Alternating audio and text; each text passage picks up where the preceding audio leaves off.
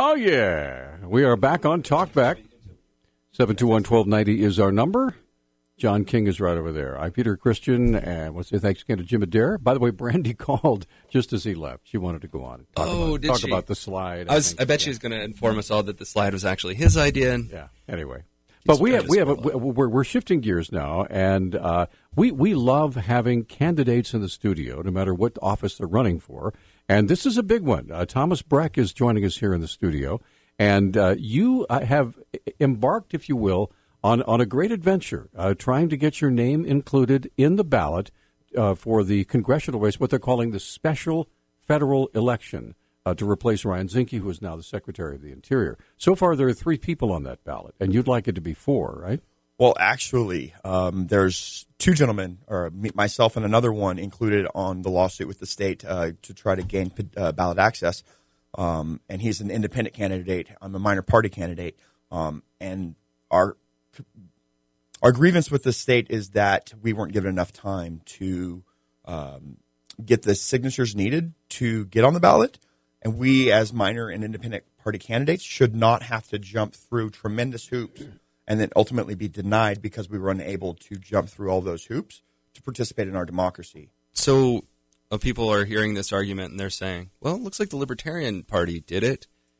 They overcame the odds. What makes your party different? Why should you have different standards than the Libertarian Party? Well, we did have party status at once, and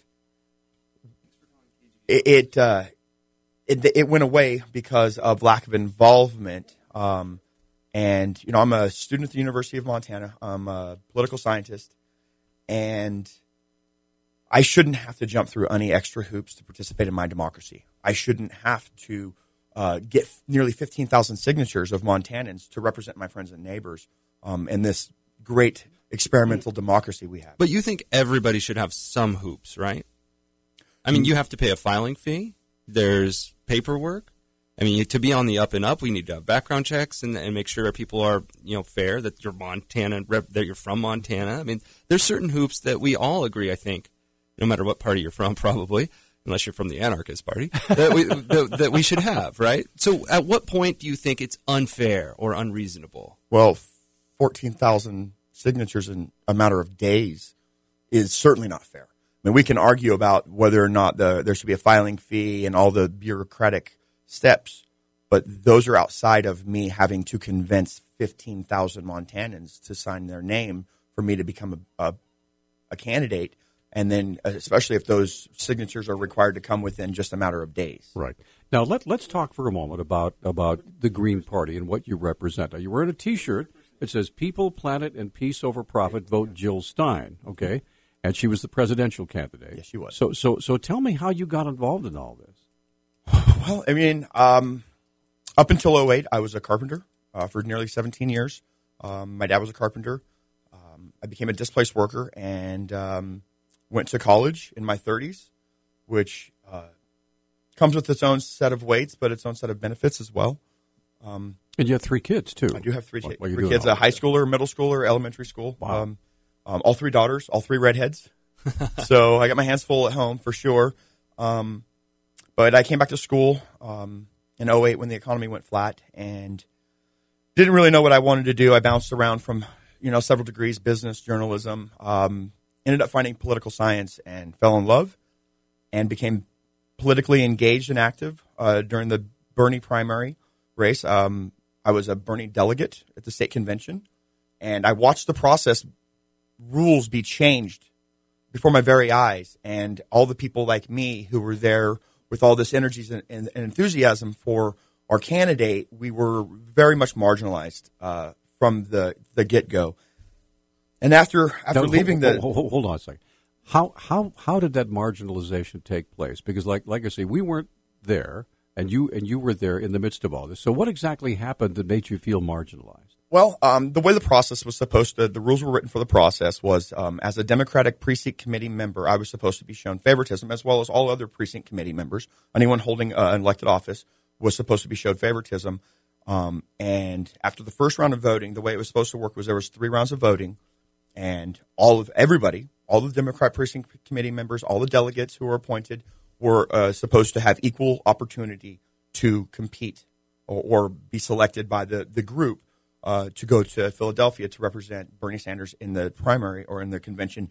And after the first round of voting, they purged 80% of the names off the list, essentially whittled the names down to 10 people, and then worked. Well, real quick, sorry. Who is they? Party officials. The party officials, those running the show. The Democratic Party. The Democratic Party officials. But Montana people? Montana Democratic officials. But, of course, the local Democratic officials take their marching orders from up top. You know, they are a top-down political organization, whereas the Green Party is a bottom-up. We, at the local level, tell the national what to do, not the national telling the people at the bottom what to do. So let me ask you this, though. You were a Bernie Sanders supporter, not a Jill Stein supporter in the primary. In the primary, true. Okay. True. So, but you went from the Democratic Party to the Green Party after this event. The very next day, after the convention. So I guess my question for you is, have you given up hope on the Democratic Party after this Bernie Sanders thing and are now a Green Party all the way kind of guy? Or if someone like Bernie Sanders were to come back up into the ranks of the Democratic Party, would you flip back? Well, at this point, I see no hope for the Democratic Party. If an amazing man with a long history and a long track record of doing the right thing, if a man like Bernie Sanders can't move the party left, I don't believe anyone can. I don't believe that there's going to be anyone like Bernie Sanders. Does the party need to be moved to the left? Well, in your opinion, if we consider that Eisenhower was a centrist, moderate Republican, and he is far left on any of the issues today than our most liberal members of Congress or the Senate. In the last 30 years, we have seen us move so far right that Ronald Reagan, admitted Republican God, is too liberal to obtain the primary nomination amongst their party. So that gives you a sense of how far right we've moved. And that mindset that we can pull the party left is how we've been pulled right. Now, as upsetting as I'm sure it was for Bernie Sanders supporters to see him fail, he got pretty close. He did. And I'll be honest, I don't think a Green Party candidate will likely get as close as Bernie Sanders did. You got to say, the percentage of actually achieving your mission here, maybe it would be with the Democratic Party. Because that's not possible, because you cannot have a revolution in a counter-revolutionary party. And perhaps previous to Trump winning the election, that was a true statement. But the political scene in America has changed dramatically in the last couple of months with the election of Donald Trump. And, we stand for people, planet, and peace. And those are just now really gaining in popularity amongst the average citizen. And I think that with the attacks and the threats to the EPA, pipeline approvals, the Keystone XL, which the majority of Americans stand in opposition to, let alone Montanans who are, actually have their water put at jeopardy for this pipeline. We're up against a break, so hang on. We're going to have you till 10, so hang on. Fantastic. Hang on to the passion. Also, we have Dave on the line, and we have three other lines open at 721-1290. Our guest is Thomas Breck, Green Party candidate for Congress. He wants to be on the ballot, and we'll be right back. Okay, we're back on Talkback, and Thomas Breck joining us. He's a Green Party candidate for Congress, and I want to get a couple of calls on in the short time that we have during this period. So, Dave, you're up first. Hi, you're on with Thomas Breck. Go ahead. Good morning. Good morning. I was wondering, hello? Yeah, go ahead, Dave. Oh, thank you. I was wondering, I keep seeing, all of our trickle-down, government, and everybody keeps promises everything, and so there's 8 cents that you want on the gallon, and everything else, our streets in Missoula are screwed up, and, our mayor just seems to, wherever $100 million needs to be spent, where does it stop? You guys never seem to, everybody gets a paycheck but us. Okay. Thank you. Thanks for the call. So what do you think about all the spending and the unending taxation, especially here in Missoula? Well, it's really kind of unfortunate in Montana that all infrastructure costs are carried by the property owner. No one likes the idea of a gas tax, but, we have millions of people come to our state every year, and that puts a lot of wear and tear on our roads, our bridges, and our state infrastructure. And then we expect our property owners to be the sole bearer of that burden. And that simply is not sustainable. I don't know what would be the best solution. We don't have a sales tax, and these problems are why states implement sales tax, because infrastructure costs, and it's unfair to expect property owners to carry all that weight. But we certainly do need to address this mindset that somehow we should make every property owner pay, and then somehow not worry about collecting from tourists who come in and are truly the driver of some of these wares. Literally the driver of these wares. So we are up against our heartbreak now. So I'm going to ask Al. Al, if you don't mind, I apologize for making you wait. We got to take a hard break here at the top of the hour. But Thomas Breck is going to be with us all the way through the 9 o'clock hour, so you'll be the first one up when we come back after the 9 o'clock news. So Al and Jason, if you guys will hang on, we'll get you on after the break. So stay with us. We'll be back.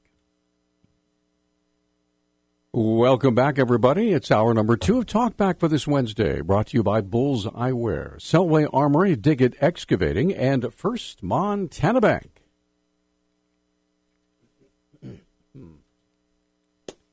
I'm Peter Christian. That's John King. Joining us in the studio is Thomas Breck. He is a Green Party candidate, hoping to be on the congressional ballot eventually.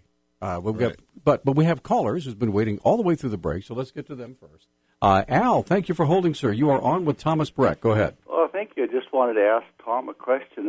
What were your thoughts when John Podesta's emails became public that showed several questions on there? Donna Brazil, who later became the DNC, at the time she was a CNN correspondent.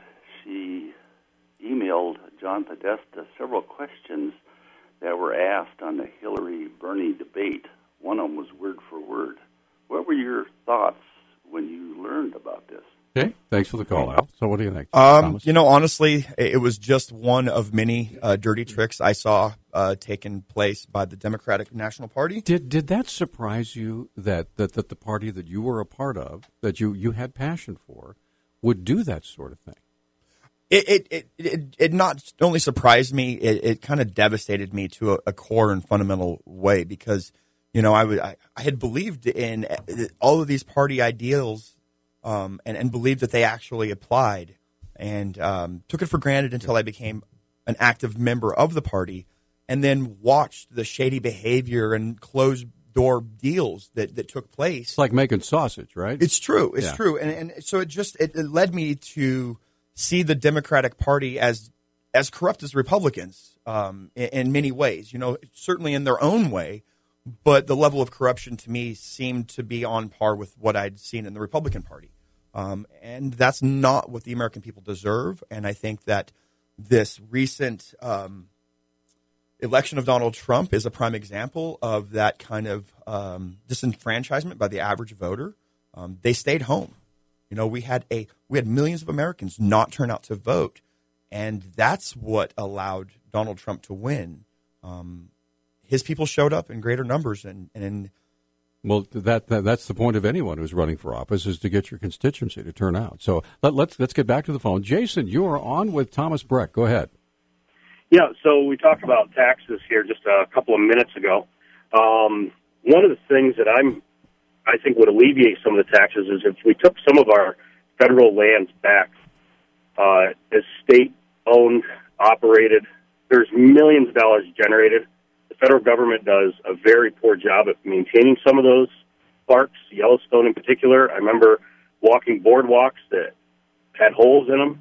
So I guess I want to know what his opinion is on states' rights on taking federal lands back into their own coffers, I guess. Okay, so public lands in public hands. That's the phrase seems to be this. Yeah, I would love to see public lands in the hands of the public, but my fear is that we would see exploitation and pollution of those lands. I'd love to see them stay as pristine as possible for my children and my children's children. So when you say that with a government run by Donald Trump, an executive branch, you trust him more than a Montanan. No, I'm not saying that. I'm not saying that. You kind of are. No. Well, I mean, I would have. Well, there is this fight to control public lands, and the federal government hasn't done a really great job at that thus far. Which is their caller's point. It's so true, why do you think that the states would be so much worse?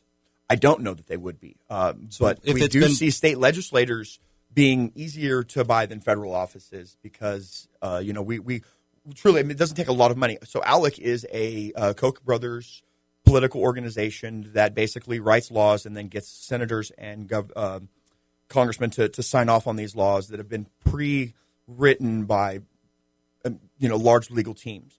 Sure. They're looking to expand that model into the state legislators to go small scale rather than macro scale. Well, they already have that. I mean, state legislatures use ALEC bills all the time. Absolutely. And then there's other types of bill factories that people use as well besides ALEC. And that's my fear, is that if you can come in. But having a bill factory, an idea machine where people from around the country share their ideas on what works or what they think should work in their states.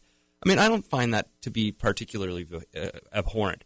And I would say that if you're going to buy a politician, it's a lot easier when you got fish in a barrel, i.e. Washington, D.C., than when they're spread out across all 50 states. It's a lot easier to get in there and bribe and get your money where it wants to be than when you have to go to people individually far away. You're going to go to Helena? Yeah. Where the heck is that? And frankly, it seems to me you have to put a lot more of your morals at the door to get entry into Washington, D.C., than you do to get into Helena. The case example I would use is, if we look at the Standing Rock battle in North Dakota, these are sovereign people on sovereign land, and the state is become a mechanism of corporations to exploit oil to transport oil across these lands and put the headwaters of the Missouri River at risk. And you're arguing that the same state you're criticizing here, should have more power over Montana public lands.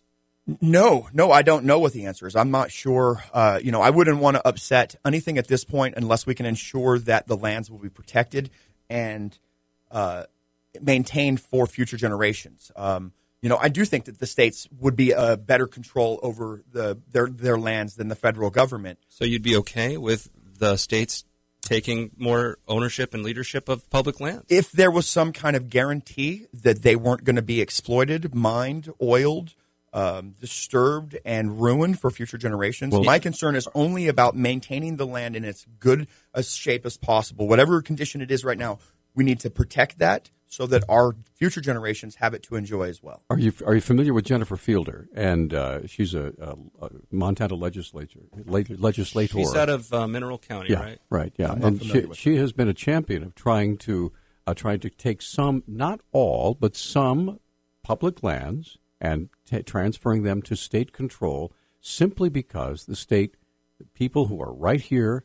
We're not talking about selling them to the highest bidder. I hate that phrase. That is a hackneyed, horrible phrase, selling them to the highest bidder. Who sells it to the highest bidder? The U.S. government does. But anyway, I mean, it is. I think sometimes I'm really in tune with Jennifer, with the things that she says about the states can do it better. Yes, it may cost more money, and it may be kind of difficult to initiate. But I think in the long run, having control right here in Montana of Montana lands, I think would be a good thing. I do too, and I certainly would agree with the people having say over that process and the rules that govern that land. At this point, with the federal government, we have no say, and that is a big concern for the average person, because if Trump decides that he wants to allow a mining company to come in and mine federal lands, we have no real way of saying, no, we don't want this. And so, I would have the states be in control, but only if we can have some kind of safeguards to guarantee that it's not going to be. No, the first couple paragraphs of the Montana Constitution do address that. Right? Yeah. I mean, they address your concerns, it sounds to me. If you read them, it talks about preserving the earth and the air and the water for future generations, things like that. I don't remember the Constitution verbatim from that. That's already in there, and we're up against a break. So I'll look it up. We have John and Dave, both want to visit with you. Thomas Breck is our guest. He's a Green Party candidate. He wants to be on the ballot for the congressional election coming up in May. Love to have your phone calls and questions. We'll be right back. Okay, we're back on Talkback. 721-1290 is our number. 1-800-568-5309. And you can also make your comments on our Facebook page if you'd like to, if the phones are full. Go ahead, John. Yeah, before we get to callers, just real quick, wanted to get a bit of a timeline. So it's my understanding that by April 10th, they need to have some kind of decision on the mail-in ballot process. Otherwise, that won't happen. The mail-in only ballots is probably a better way to describe it. I guess my question for you is, the timeline must be pretty close for you to get on the ballot as well. So what does it look like for you? What is your deadline? We are in court April 4th in Great Falls, and we are hoping that the courts will be expedient and efficient at determining a ruling in this case. Now, does the court understand the timing issues here? Was that why they agreed to hear this case so early? I would imagine so. I obviously don't know for sure one way or another, but I would imagine so. So you're at a district court? Yeah, Federal District Court in Great Falls. So if the state appeals, you go to the Ninth Circuit bogged down court, and then you go to the Supreme Court if it gets appealed there. You think there's much chance that you get through that? Well, I'm a write-in candidate either way. We've been running a write-in candidacy from the start because we recognized that there is a chance that we wouldn't obtain our ballot access. And we figured that as long as we go with a write-in campaign, even if we don't get ballot access, if everybody's familiar with that as being the plan from day one, then it won't catch them by surprise if they come into the ballot box and they see that our name's not listed. Oh, gotcha. Now, just so we all know, even for write-in candidates, there are hoops you got to jump through to get on the write-in campaign. So you've got those done. Yes. Okay, yes. Gotcha. Less the fee, which we're waiting to determine whether or not, how it all plays out. Okay, let's get one of our callers on the line. Dave, you're on Talkback. Go ahead. Good morning. About jobs and the environment. A lot of people, worry about jobs and believe that the environment, a clean environment, is going to get in the way of those jobs. An example being clean coal, which is a myth. You're going to if you want coal, you're not going to have a clean environment. What's your opinion on all of that? Okay, thanks, Dave. Well, there are sustainable technologies that we could be using to implement and help us.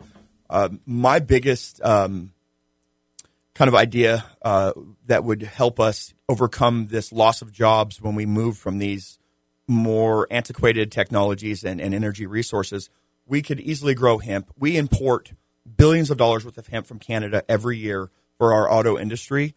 And why aren't we growing that ourselves? I mean, hemp can be grown across the country. We've grown it in times of war to the millions of tons. We have grown hemp in the past, and I don't understand why we're not doing it today. So are you saying that's a replacement energy industry for coal? It's jobs. I'm saying that it's a revenue. It's a replacement for jobs. But it's a small factor of the number of jobs that would be lost in all of our heavy industrial industries. If you got rid of coal and natural gas and all this stuff altogether. Well, I mean, we're not, there's no way that we're going to do away with something overnight. We have needs as a society, and we need to recognize those needs, and we need to be at least working towards something better instead of refusing to implement new technologies to at least have a brighter, greener possibility on the future. Well, what does that look like? So I was looking at the data this morning for 2015. Energy part of the federal government, they track how much our energy use and what we are using. They put 33% at coal, 33% at natural gas, 20% at hydro, and then everything else is under that last little 7 to 10%. So where do you see the change happening that you want? Well, Germany's doing away with nuclear power plants. They're replacing with wind and ocean turbines that would create energy. There's a lot of technologies that we could be implementing and saving ourselves a lot of environmental woes. And the thing about it is a lot of these things, we don't actually experience a true environmental cost for them. We really need to start implementing a plan that will allow us to move beyond this fossil fuel addiction that we have.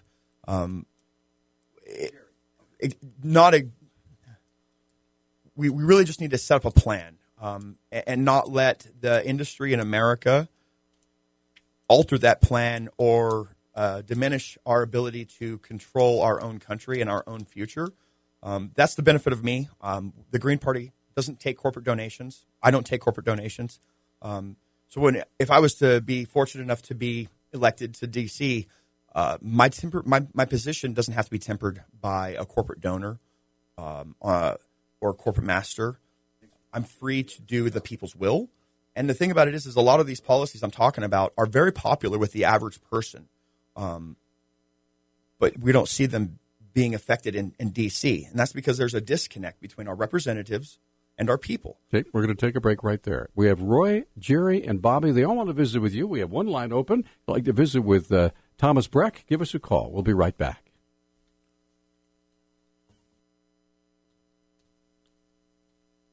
Talk back, rolling right along on this Wednesday, and we are privileged to have here in the studio with us Thomas Breck, who is a Green candidate for Congress, and we want to get all Green as in the Green Party, not as in new. I'm sorry. Yes, right. The Green Party. Green Party. Also, they include orange, my favorite color on their logo, so I'm happy with very that. cool. It looks positively Irish, if you will. So let's get Roy on the line. Roy, thanks for holding. You're on with Thomas Breck. Go ahead. Yeah, good morning, gentlemen. Thomas, I have a question for you. Correct me if I'm wrong, but from what I understand, you said that you're running as a part of the Democratic Party, and they wouldn't let you on the ballot. No. He's running as a Green Party candidate, and he was upset the way that the Democratic Party treated Bernie Sanders. And so he left the Democratic Party to join the Green Party. Oh, okay, that's why he left the party. So you're running as a separate party. Yes. Yeah, Green Party. Oh, okay. Yeah, I understand. Well, from what you've said so far, it seems to me, I may be wrong, but you didn't go through the proper process and the proper time, and that's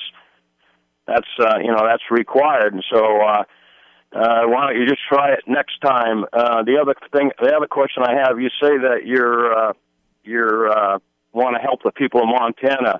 I don't see where it helps the people of Montana if you take this to court, because either way, whether you win or lose, the people of Montana have to pay for it. So that's okay, Roy. I'd like to hear your comments on that. Thanks for the call. So, what do you think?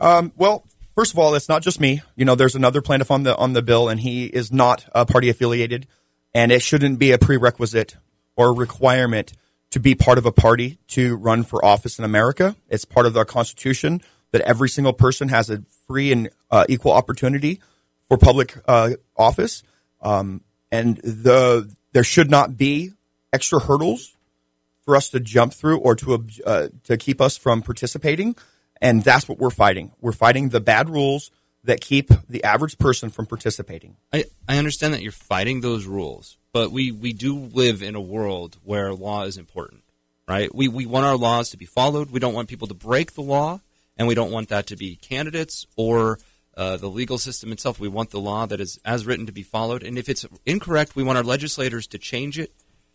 So I guess my question for you is, what's wrong? Was the law broken to prevent you, or are you trying to circumnavigate the law? Well, the thing about it is laws are created in our country two ways. One, they're written. Two, they're set by precedent in courts. This process is occurring at the exact way that the process was designed to work. This was always intended to be fought in court. That's the nature of our country, our legal, our law country, based on laws, is laws are constantly being readjusted and challenged. And challenged, right. And those challenges have to occur in court. By the way, I said circumnavigate. That's for Magellan. Circumvent, I think, is the word I was looking for. No, and I'm not looking to, I'm acting completely within the law, and that's why we're going to court. This just so happens to be the way the system is designed to operate. In legal issues, that's called a remedy. Exactly. So your remedy is to go to court to get this right. That's because that's how we, in a country of laws, handle things. Let's move on. Dean, you're on Talkback with Thomas Breck. Go ahead. Yeah, good morning, gentlemen. I was going to ask, I live on a piece of property where the highway always runs through, and they continued. This is going to be the second time where they're allowed to just, I guess, go ahead and take a piece of it, the way the old railroads did. And why is that okay? Okay, so are they claiming eminent domain, Dean? Yes, they are. They are. Okay. So we'll ask Thomas about that. How do you feel Well, about eminent domain? eminent domain is a tricky concept to we should consider it. Eminent domain is only supposed to exist for infrastructure projects that benefit the community. Unfortunately, eminent domain is actually being used all across the country right now to take people's land for a pipeline. So not only are they losing a chunk of their land is being put at risk of pollution, and they have no say in it. So I feel like there's really two arguments within this eminent domain understanding. We recognize that we live in a society and that we need to work together to benefit the whole, because that's the only way we truly succeed as individuals, is if our whole community succeeds. So infrastructure projects are important, and eminent domain exists for a good reason. But there should be a legal remedy for people such as yourself who disagree with the claim that somehow the state just has automatic authority over your land. Now, there are legal avenues people can go down. But it seems to me that perhaps you run yourself into a difficult quandary here where you're saying that the government should have all this power when it agrees with you, but when it doesn't agree with you, it shouldn't have that power. No. You're like, eminent domain's okay when it has the same ideas as I do. Well, I didn't qualify it agreeing or disagreeing. I recognize the reason it exists, and I recognize some of the benefits of it. But I also recognize the rights of the individual, and those rights are quickly being diminished in this present. One of the tenets of eminent domain is that whoever the entity is can't just come in and seize your land. You have to be justly compensated for it. Absolutely. Right? And so I don't hear you including that. Well, that's already there. I mean, everyone assumes that. Yeah. It is. It's part of every state and federal law. Yeah, you have to be justly compensated. Yeah. The only time you get in trouble is like when Missoula tries to take that guy's house on South Avenue and doesn't pay him for it. And then they get sued and lose. They get sued and lose. And then they go take it back to court again, and they get sued and lose. And then they take it back to court again because they love their public so much, and then they lose again. Yeah, Good job, City of Missoula. But anyway, and that is exactly the point of why we are getting involved. These are prime examples of the people feeling like they're not represented within their government. And, of course, they're not represented. Business and industry, they are represented very well. And you can look at the laws passed and the benefits afforded to them in this country, and you can see that they're very well represented. But I know a lot of working-class families who are struggling to buy enough food for their family, being forced to choose between rent and food. They don't feel like they're being represented. And that's just one slice of the population that doesn't feel like they're being represented. Isn't that the eternal condition, though, of any society? There are always going to be people who are rich. There are always going to be people who are poor. Wouldn't it be nice if the rich people could voluntarily say, hey, I'll share everything I got with you guys. We all come out somewhere even. Unfortunately, human nature doesn't work like that. And so we put together laws and governments to try to, make things as just as possible. It doesn't always work out that way, but who was it that said democracy is the worst form of government except for all the others? I believe it was Churchill. Yeah, I'm not sure. But anyway. Well, there are rich and there are poor, but we should never allow the rich to have more say than the poor. That is counter to this idea of democracy that we have. And we are a republic. We have a representative democracy, not a direct democracy, which means that the people we send have to speak for all of us. To speak for all of us, but we're not getting that right now. We get our representatives speaking, if not solely, mostly for business entities and corporate interests, because that's where the money's at. That's their donors. It's very expensive to run a party or a campaign in this country, and that forces out the little guy. And we're wanting to bring the little guy back into the fight and back into the picture. Okay, we're going to come right back. We're up against a break. Jerry, Bobby, and John all want to visit with you. We have one line open, and Thomas Breck joining us here is the candidate, Green Party, a candidate for Congress. We're coming right back. This is Talk Back, and it's Wednesday, and I'm Peter Christian. That's John King over there. We have Thomas Breck joining us here in the studio. Go ahead, John. Oh, I was going to read from the Montana Constitution. Yeah. We were talking earlier on about Montana versus the federal government on taking care of state lands. Sure. This is Section 3 of Article 2. All persons are born free and have certain inalienable rights. They include the right to a clean and healthful environment and the rights of pursuing life's basic necessities, enjoying and defending their lives and liberties, acquiring, possessing, and protecting property, and seeking their safety, health, and happiness in all lawful ways. In enjoying these rights, all persons recognize corresponding responsibilities. I don't know. It's probably better than you'll get from the federal government. Probably. I would say that, there's much of the water in Montana you can't drink right now. You can't drink the water in Butte. So there's already violations to our state constitution that exist within real time of our state. And those threats are not going away. Give them a little bit of a break. They put the Constitution, this one, in place in like 81, right? 1973. 73. Yeah. Which was long after a lot of the problems in Butte had already begun. Yes, it was after the fact. So, okay, well, we have lots of folks that want to visit. Let's get on the phone and say good morning to Jerry. Jerry, thank you for holding, sir. You're on. Good morning, Thomas. What is your position on sanctuary cities in our state? And if you were elected congressman, what would your position be on enforcing the federal law on our state? Okay, thanks for the call. So what do you think? Sanctuary cities, locally and nationally? Sanctuary cities, I don't intrinsically have a problem with. We are an immigrant country.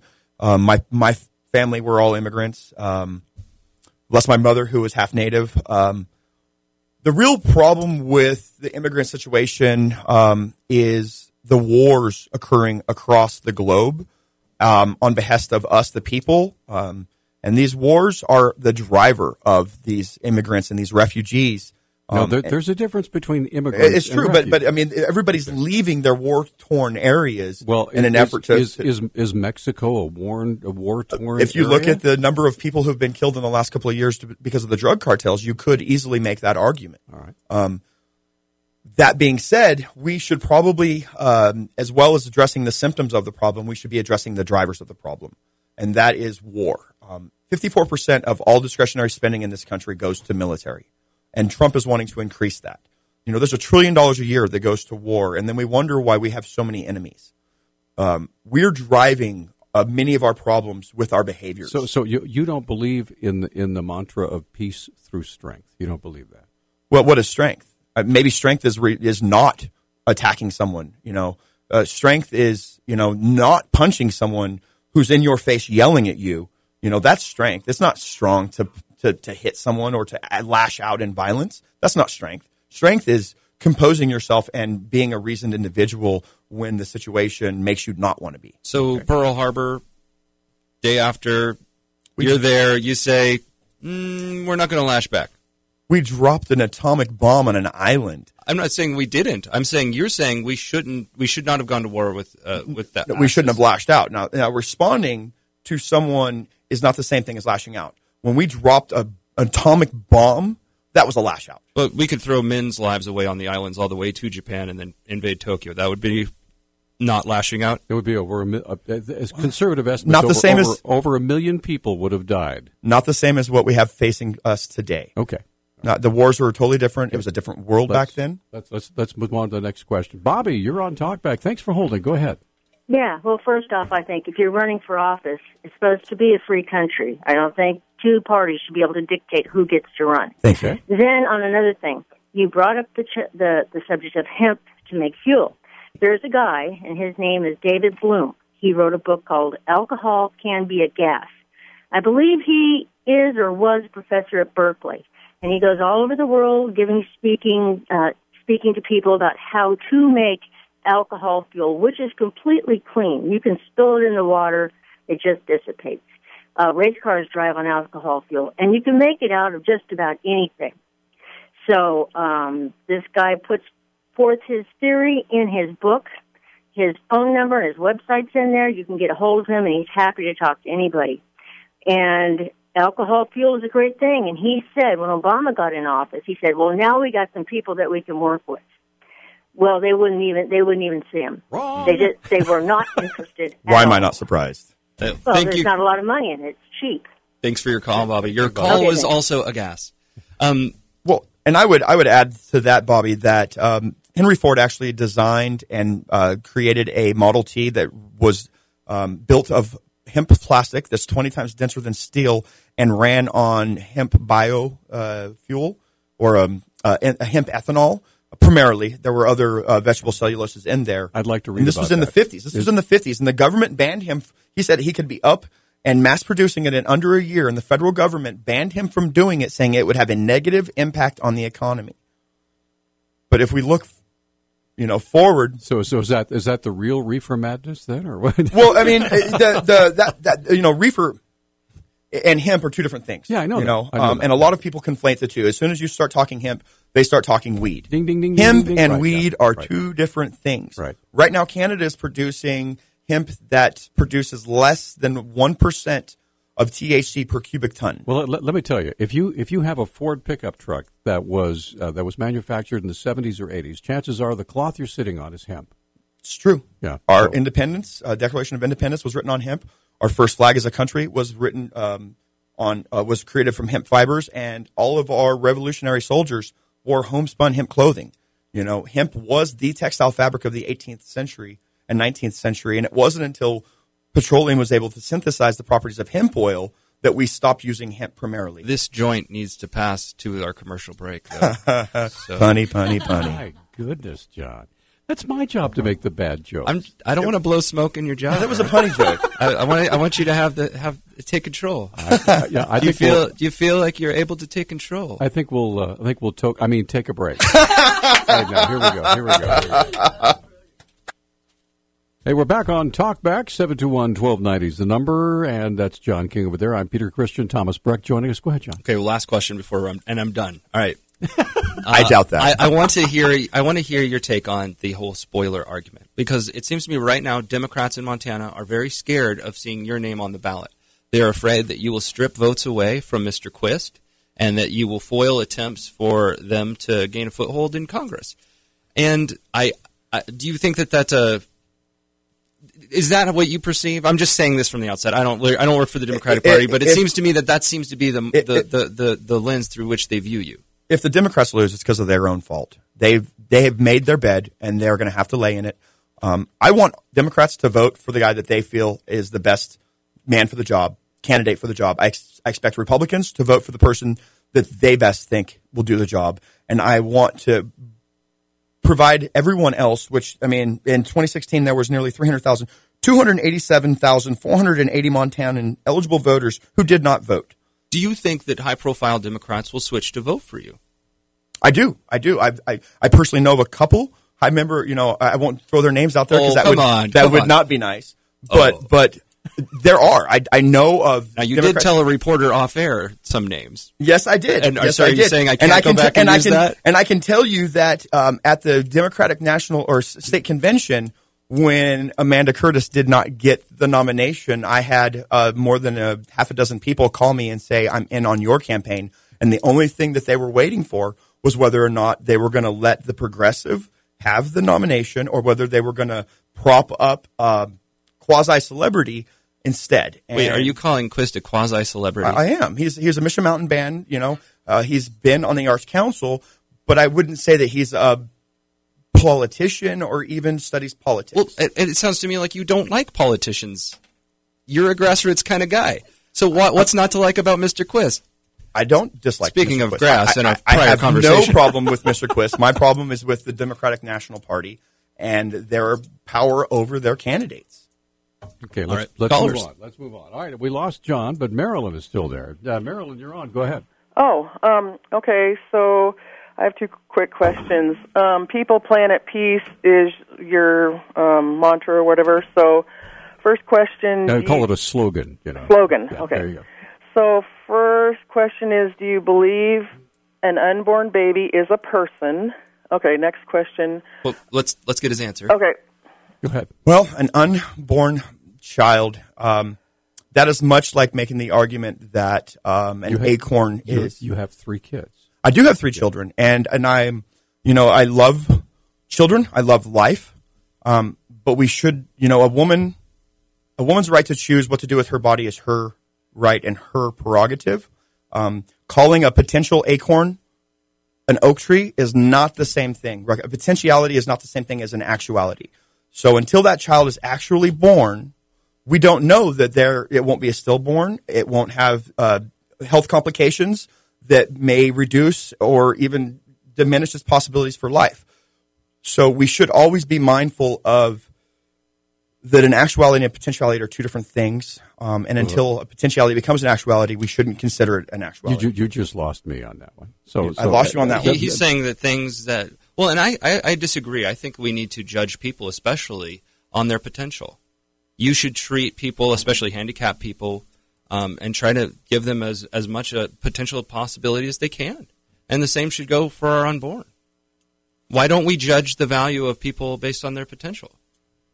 As a philosophy, that seems to be the more humanitarian way to do it. But we're not talking about the potential of a person. You aren't. We're talking about the potential of life. Because we disagree about life. We're talking about the potential of life. Because that baby has DNA that's so unique. I will say this. My middle daughter was a high-risk pregnancy, and we had to at least consider options that we didn't want to discuss, me and my wife, when we were dealing with the possibility of birth defects and a number of other things that I won't go into detail today. I've had to sit in that moment and decide what was going to be best for my young family. The state should never come into that decision between me and my wife about what we should do for our family or what my wife should possibly have to do for her own family. You know, if a single mother, you know, I don't think that in that now you realize tremendously tough situation. Even with Roe v. Wade, even under our current laws and all that, the state still steps in and comes into that conversation. At a certain point, at a certain point in the decision-making process, it says you can't have an abortion. There's timelines, but the ultimate decision rests with the woman, and should. You know, families who force these type of decisions, they are in a very, very tough spot usually when they're considering these things, and the weight of that situation is heavy enough without adding in further burdens. In my opinion, the emphasis should be on the child. But that's just me. We should get back to. She had three questions. What was your next question? Go, Marilyn. What's your second question? I just had one other question. Okay. Do you believe that the content of a person's character is more important than their skin color or gender? Absolutely. Okay, Good. Marilyn. So you're not into this identity politics coalition stuff that the Democrats are in? So as it was explained to me, Thanks, the people that are wanting to do away with identity politics, as it was pointed out to me, are typically white men. Being as how I'm a white man, I'm He's a apprehensive. redheaded white guy. I'm apprehensive about removing identity politics from the equation or from the conversation. You know, we all have a story. We all have a culture from where we come from, and those are tremendously important to our self-identity. And we shouldn't be removing that self-identity from the political equation. Okay, and with that, we're going to take a 1-minute break. And Sue, I'm so glad you called, Sue. I was expecting you. We're going to come right back with more of Talk Back. If you want to talk with Thomas Breck, we only have 8 minutes left in the program. So 721-1290 is our number. I knew Sue was going to call. All right. We're back on Talk Back. There you go. That's John King. I'm Peter Christian. Joining us in the studio, Thomas Breck, and of course, he's the Green Party candidate for Congress. And let's get right back to the phone. And Sue, good morning. I was hoping you'd call. Go ahead. Good morning. What's up? Well, Mr. Quist may not be a politician, but he knows how to build. He knows how to get the votes. And he went to Eastern Montana and got at least 7 Democratic precincts or central committees up and running, and that's why he won, because he got those votes. So he may not be a politician, but he knows how to get votes. Also, he was friends with Mr. Schweitzer, which I hear had a lot to do with it. Well, that didn't hurt that Mr. Schweitzer didn't go across the state and build those. So what you're saying is that Mr. Quist is a coalition builder. Is that right? He is. Okay. Yeah, All right. absolutely. Well, I would say that, you know, I don't have a problem with Rob Quist. You know, he seems like a really great guy. And I wasn't meaning to diminish his character or his quality of, you know, the type of candidate he would be. This really isn't about Quist. For me, this is about the nearly 300,000 Montana voters who have disengaged the system, who are not participating and don't feel like there is any representation for them within it. And so for me, I'm not out to attack the Democrats or the Republicans or the Libertarians. You know, I want everybody to have a say and for the stronger candidate to win. We should have an inclusive system of democracy and not an exclusive system of democracy. And that's what I'm fighting for. So speaking of inclusivity, are you with all the other candidates? Do you have state tax liens against you at all? No, I have no state tax liens. Okay. We do have some questions on Facebook. I'll go through these. Thomas says, Daniel says, Thomas just spoke of the burden of taxes on property owners. Does he really think people who do not own property are somehow immune to tax burden? Renters pay tax indirectly via rent. Everyone is taxed on their vehicles, not to mention state income tax. Consumers on the whole share the tax burden in the price of goods and services. I guess it's not really a question, so I'm going to move on. Can you, Elena wants you to outline the main duty of the federal government in your own words. Well, government exists to help us, the people, have a working and productive society. And I don't feel like the federal government has been doing that as of late. There's many people in our country who are doing without the basic necessities. And, we came together under this guise of a social contract that we would all be better off together than separate. But if people are doing without, that means that they're not better off. So what benefit do they have to contribute to a system that has left them out? So is your problem the idea of capitalism, or is it the fact that capitalism by its very nature makes people greedy for more? Well, capitalism isn't in and of itself bad, but we have a social safety net for a reason, and that's a really good counterbalance to capitalism is a bit of socialism. And we are quickly losing that socialism. The Social Security is being, under attack. They're wanting to privatize it. By the way, that line has been thrown out in political conversations for 40 years. It's true, but it's going away. Freak out. And I'm not saying it's going away. I'm saying that these social safety nets that we have as a country that have allowed us to prosper and become the country we are being threatened. And capitalism, we have seen a decline in unions, which has been inversely the number of corporations and the power of corporations in the public sphere. Well, you want to talk about unions? Unions, in many ways, caused their own death. Absolutely. Because of the greed and corruption that existed within the unions. Before we run out of time, one more Facebook question. We have three minutes. Okay, this is from Paul. He says, how do you differ from Quist and Gianforte? And which causes of yours do each of them support? I mean, there must be some overlap, right? Or no? You're totally... Yeah, I'm not really... I haven't looked at them to say, well, they align with me in this area or they align with me in that area. I try not to talk about them. I mean, I have a bit more this morning than I have in any interview or discussion previous because this isn't about them. This is about the hundreds of thousands of Montanans who are disengaged and are left out of the process. Let me ask you this. Why... We have a very large audience listening to us today. So you're on your stump, okay? Why should people vote for Thomas Breck, even if you're not on the ballot, just as a write-in? Why? The reason that Montana should vote for me is because I have no corporate master. We don't take corporate money. I would be beholden to only the people of Montana. I wish to listen to them and then to be a vessel for their what they perceive as important. I'm not here to prescribe what will fix people's lives. I'm here to listen to what they think will fix their lives and then to work really, really hard to accomplish that. Now, do you think that you would, if let's say you were elected, okay, you would be, how many people in the Green Party are in Congress, do you know? We have no Green Party members in Congress. Well, never have. We do have Kenneth Mejia, who is running a Southern California campaign, right? Who is his election's on the 4th, and he's running a really strong campaign, and it looks like he could win. What I'm saying to you is, you would be the Lone Ranger, if you will, the Lone Green Ranger in Congress, and would you be able to get anything done? I mean, would you be able to find any sort of any agreement? Well, Bernie Sanders is a Lone Ranger as well, and he's gotten some things done, and he's inspired a whole generation to become involved in politics who otherwise were sitting out. So, but the reason is because he was treated so badly. I think that's one of the reasons why people, in the sense of fair play, he was a senator long before he was. Well, and I've been following Bernie Sanders for 10 years. I've been listening to him long before I ever actually became involved, and before he made that jump to the Democratic Party. If you will, Bernie Sanders was a victim.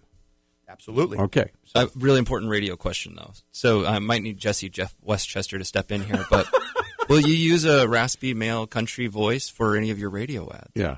This is Thomas. I don't think I can. This is Thomas. No, I can try. You just hire me. Okay, Since I quit smoking, the raspiness has gone away. Thomas French is a real Montanan, and he'll stand up for you. Oh yeah, I don't know. Are you a real Montanan? Were you like dug out of the earth here, or did you come?